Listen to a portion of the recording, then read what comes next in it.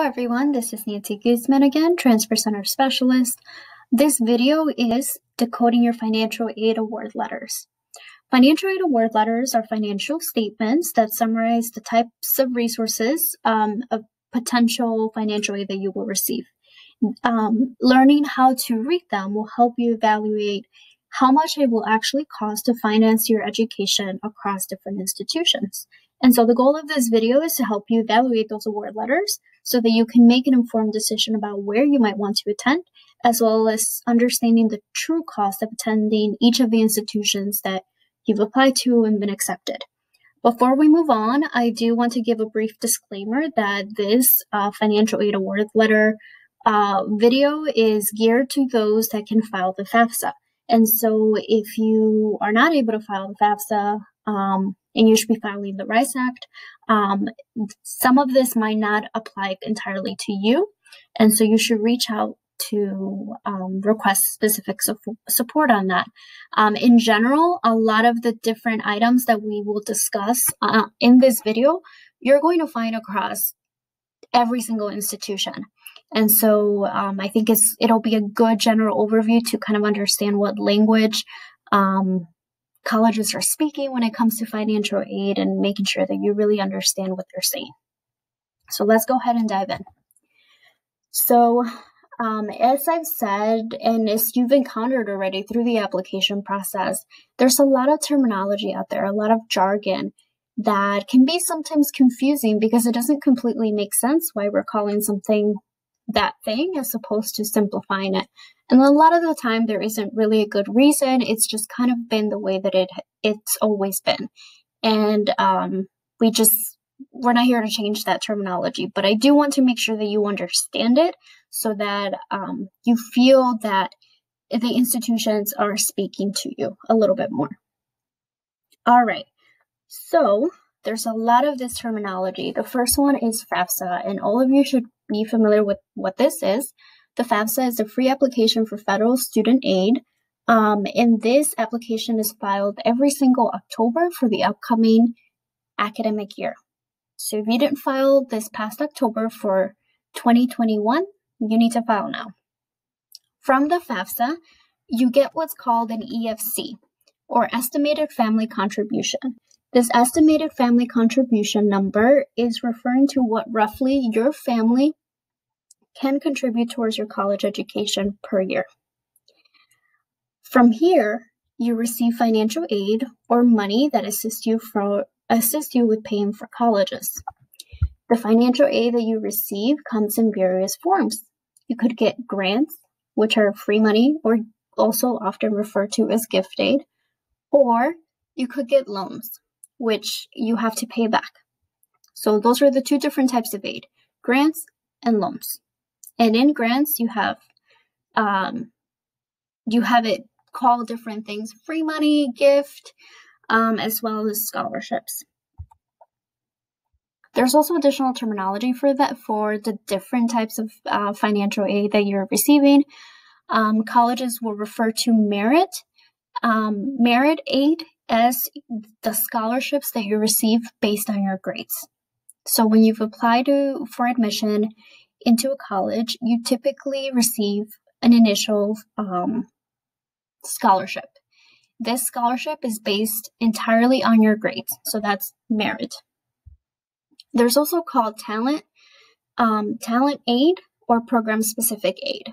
Talent aid, these are things such as choral, band, theater scholarships, as well as maybe like mock trial. These are things that you have to audition for in front of a panel of judges, essentially, to receive some form of financial aid. These talent-based awards are typically small, but they do add up.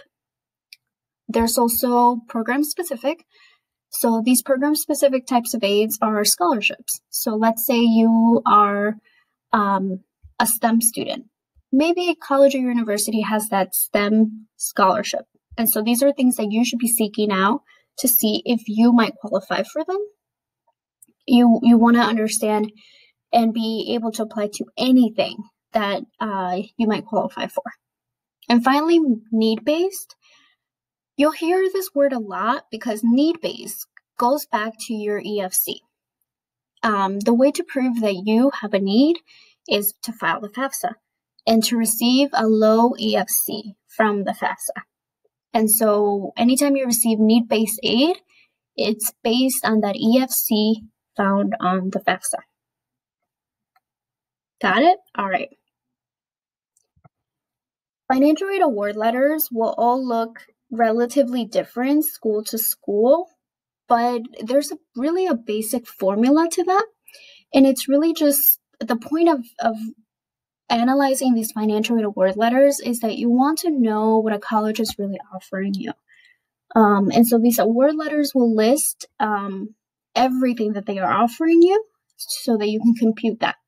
And like I said, they have a basic formula to follow. So don't be afraid to write on these award letters and highlight, as well as, make notes for yourself or questions to follow up with that university directly. All right, so that formula is direct cost. Direct cost refers to tuition, room and board, and any other fees like technology fees or student activity fees that are added to your account. This is the sticker price, if you will. So it's direct cost minus gift aid. So again, gift aid refers to those scholarships and things like that. Minus also loans. Loans are something that you're offered through the FAFSA. If everyone's offered loans, it's really up to you if you want to take them out. The loans are sometimes factored into this equation most of the time, so it gets a little tricky as to really understand how much you need to pay at the end of it all, but we'll get there. So direct cost minus gift aid minus loans equals your out-of-pocket cost. This is the out-of-pocket cost, the actual amount of dollars not covered by any form of financial aid that you have to come up with per year and per semester. Your award letters will break that up between fall and spring, or if they're in a trimester or quarter system, by each of those terms. So back to gift aid.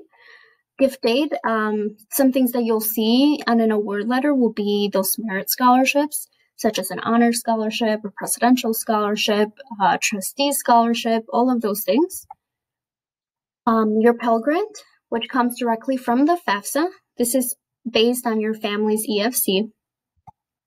The MAP Grant, which comes from the state of Illinois, and again, based on your EFC. So these are need-based grants. And other grants and scholarships provided directly by the college or university.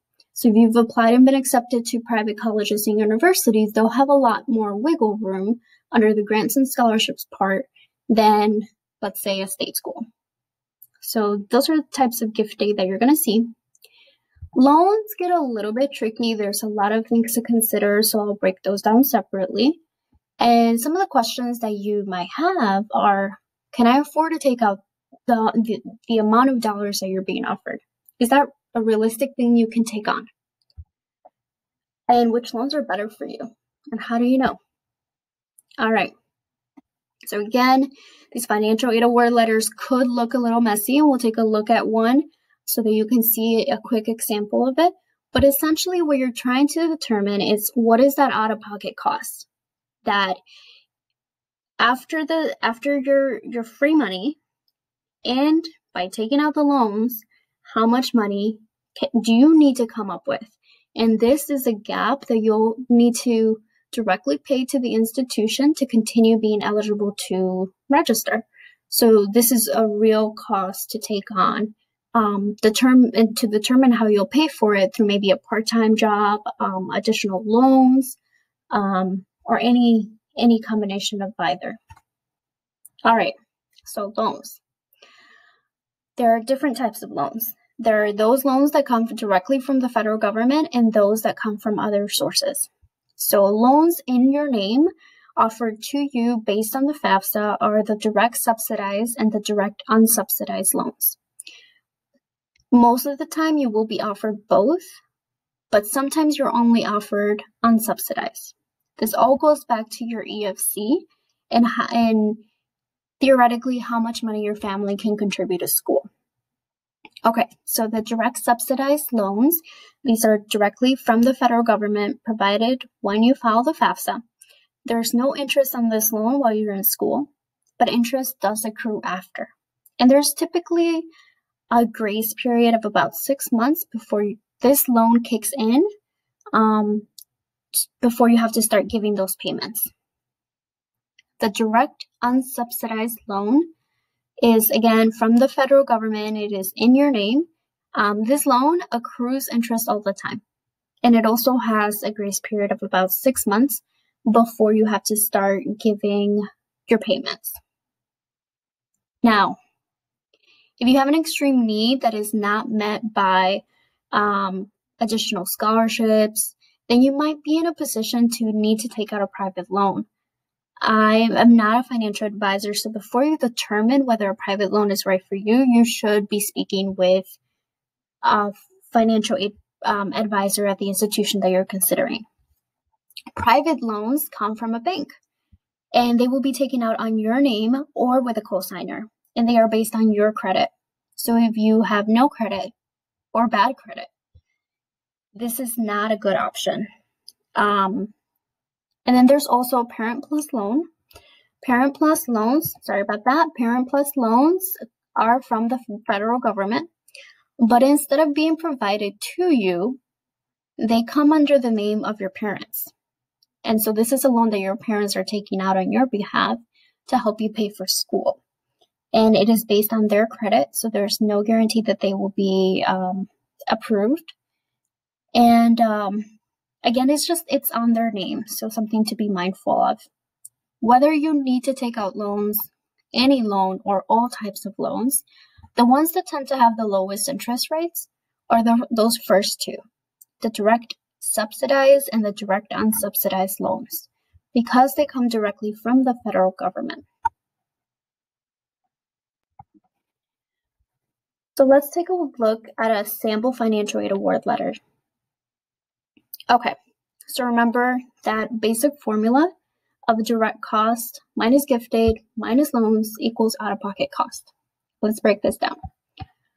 So your direct cost here, which includes tuition and room and board. So theoretically, if you were to go to this university, live on campus for a year, you'd pay $45,940.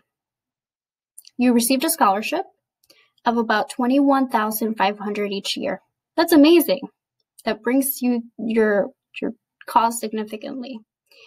And then you filed the FAFSA on time, you followed all those steps, and you are receiving some need-based awards. So you're receiving the MAP grant from the state of Illinois. You're receiving the Pell Grant. So these two are from the federal government. And then the school that is allowing us to use this award letter is Olivet. And so then the institution is giving this student also $5,000 additionally. And this is, again, private schools will do that because they see that you have a need and they have money to fill that need. So they'll give you what they can, but there is typically a cap on this. All right, so that's your free money. And notice that under the free money, they've also added the loans. So the direct subsidized loan, they also call it direct sub, stand for loan. It's kind of an old term. This student is getting $4,500 a year. And the direct unsub loan is also offered to them for an additional $2,000 per year. That's great. So at the end of all of these different aid opportunities, the cost of attendance is $2,155. That's amazing. That's about $1,100 a semester. So this is an amount that maybe could be covered by a work study program, that could be covered by savings that you had for a little bit, but this would be a year's cost. So notice how dramatically it decreased from direct cost to final cost. However, this does involve you taking out loans, around $6,500 of that. And so this is money that you have to pay back. And you have to ask yourself, can you pay around $3,000 out of pocket in direct cost and later be able to pay off $6,500 per year for the next 2 years? Is that affordable? And so that's something that you'll need to discuss with your families, with whoever is in your support network, to determine what's right for you and what is realistic. All right. But there's something else to consider. This is a great award letter, but like I said, you have to suss that out. So that's really what an award letter will look like. Other things to consider would include your indirect cost of attending this school, such as transportation to and from, textbooks, supplies, food, clothes. The student is living on campus, so they do have food, room and board, but sometimes you want to eat something else. So factoring all that into the mix. And so to really understand the true cost of attendance, it's really going to be that out-of-pocket cost plus the amount of loans that you are choosing to borrow. And so out-of-pocket costs plus loans will equal the true cost of attendance. And this true cost of attendance is comparing apples to apples and what you should be using to compare schools to school so that you understand who's giving you a better deal, who is able to offer more without as many loans. And so that's ultimately how you'll decide. And again, consider those indirect costs such as textbooks, transportation, and food.